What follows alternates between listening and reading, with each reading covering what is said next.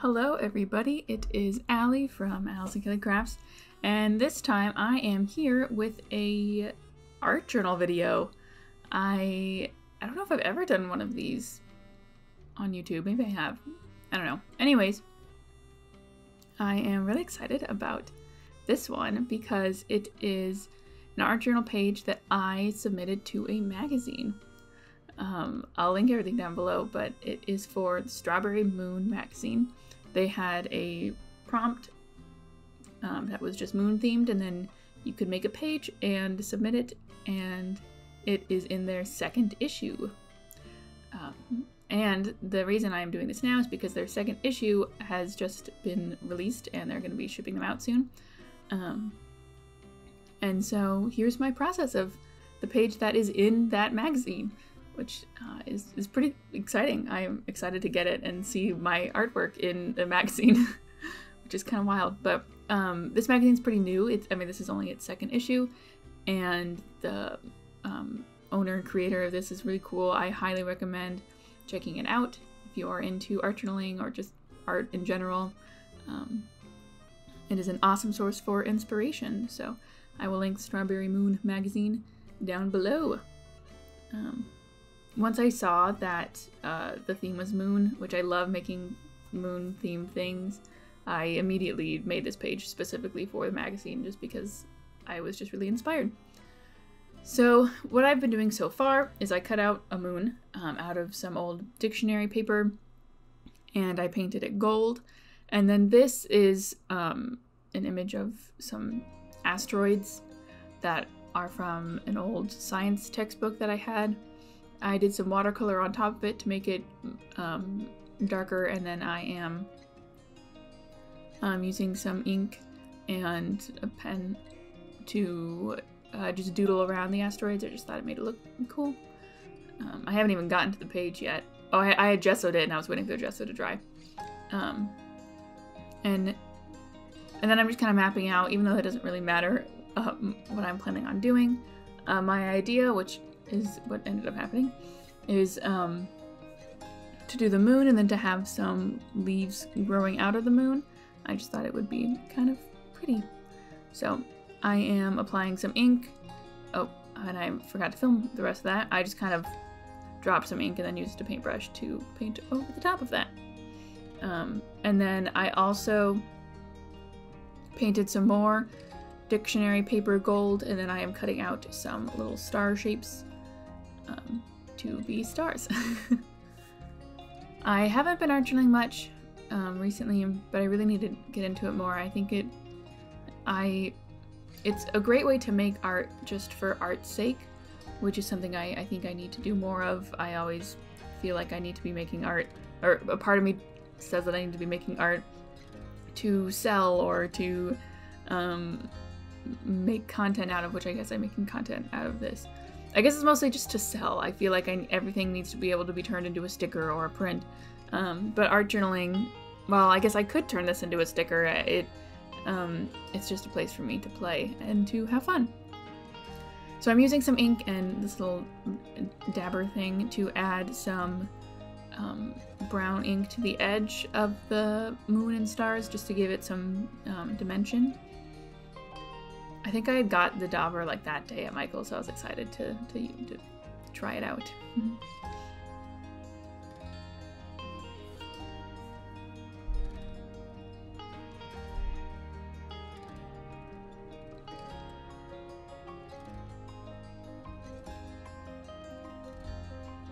Now I'm adding, I think, some more gold paint just to make it look more, I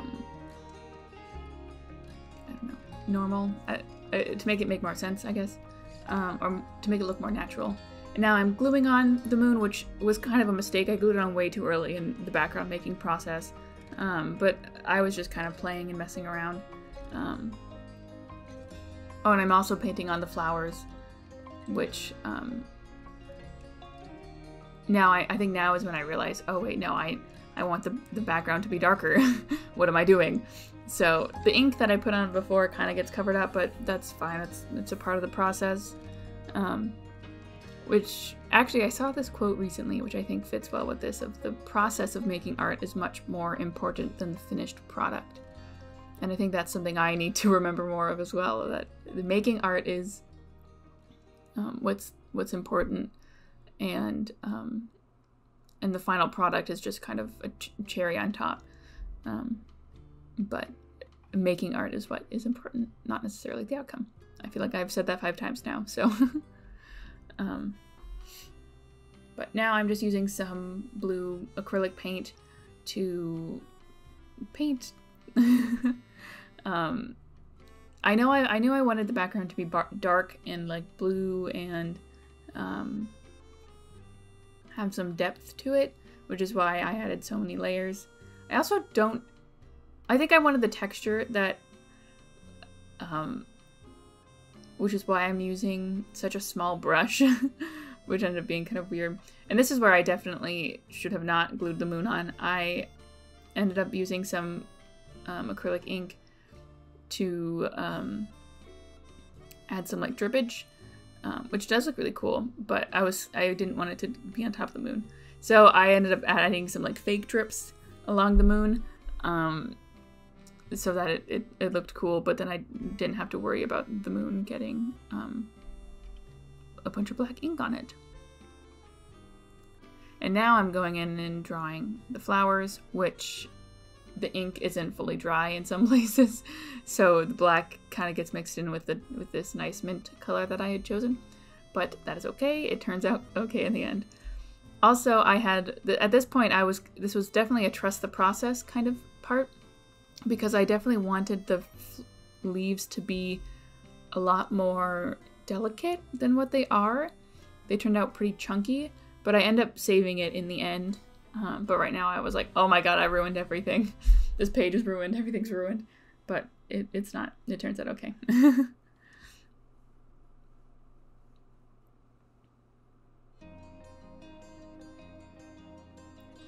Oh, and I add another just kind of vine of leaves across the bottom. I'm just kind of playing at this point, doing whatever feels right. And I had a lot of fun with this page, which I think you can see in the end. I think yeah, it's just, I like how it turned out. Oh, now I'm putting on the little asteroid thing. Which at this point I'm also like, oh no, this doesn't look good, but it was my plan. I almost didn't include it, but I figured, meh, might as well. And I do think it does add a lot in the end, but right now it just kind of stands out too much. And so I do some things to make it make more sense on the page. There's my head.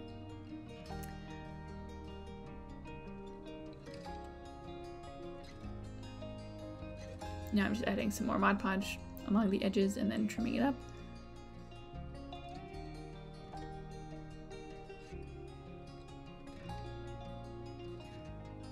Oh yeah, so the main thing I do is I add ink to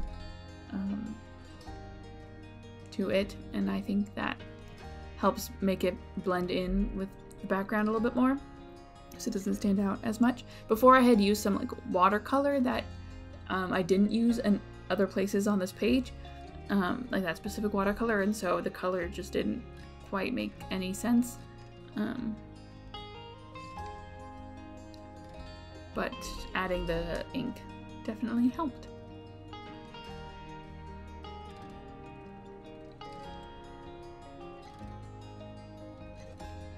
I'm also adding some ink to the little leaves. I end up right now I'm using a paintbrush with some acrylic ink, but I end up using a fountain pen. I forget what they're called. With the little nib where you just dip it in the ink. I used some of that to add some more detail to it, which ends up helping a lot make it look more cohesive and delicate and what I had originally wanted. I think this page is definitely one of the examples of I have like a big idea, and then as I'm going through it, I'm like, I feel like I'm losing that idea. Like I felt like I was messing up a lot, and I felt like it wasn't coming out how I thought it was. But then by the end, it came out a lot better than I had originally thought it would. Like originally, it came out a lot better than my original idea. So that's just the joy of making art.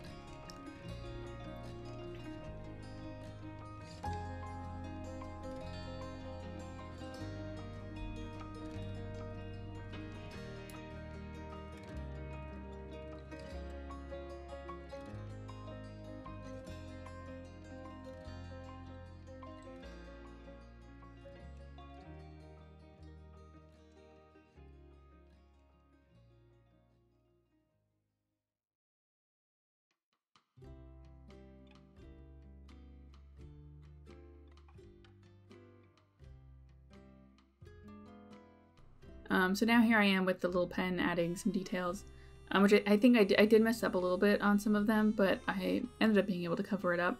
Like, I think I got some ink on the moon and whatnot, but it worked itself out. I also doodled around the asteroids a little bit, and yeah. I also just kind of add some little circles, doodles around, just to kind of add some interest in something. I just kind of wanted to. Oh, and I get some ink everywhere, because obviously. Oh, and then it's time. I kind of forgot that I had these stars, and then I was like, you know, it's missing something, and then I found the stars, and I was like, oh, there we go. That's what it was missing. So I put the big one kind of in the middle of the moon, which always makes me laugh, because, like, that's not how the moon works. It's not an actual crescent. But I mean, I like the look of like a star in the middle of the moon, even though that's like a shadow and not like an empty space. But I think it looks good, so I do it anyways. This art journal page isn't supposed to be scientifically accurate. Next, I start adding, and I try a few different ways of doing that. Adding some black to the edges of the page. I end up using, yeah, this ink and then the little dauber. I think I end up using paint too at the end, just to kind of frame the art journal page.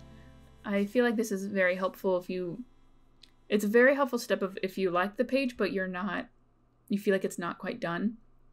Adding some dark color, it doesn't have to be black, it can be like another dark color, to just the edges kind of frames it more, and I think adds a cool look. So that's what I do here. Oh, and then I add some black around the moon, and I think the stars as well, just to make them pop a little bit more off of the page.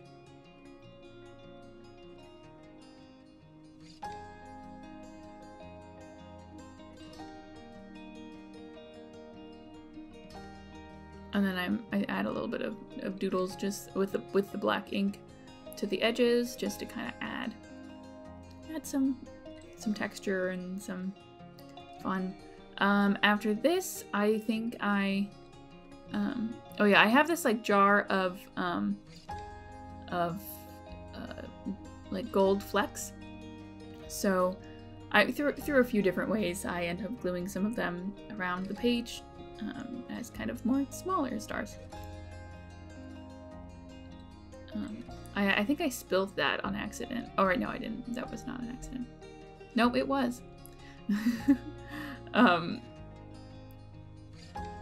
think, yeah, I start just like by placing them individually, and then I do think I end up just like dumping it on the page, because placing them individually was annoying.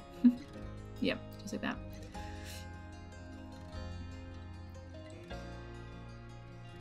And then right now I'm messing with it, but what ends up working the best is painting the dots and then dumping it on and like shaking it off like so, and then I just kind of wait until it dries, and then I brush off the ones that aren't glued on.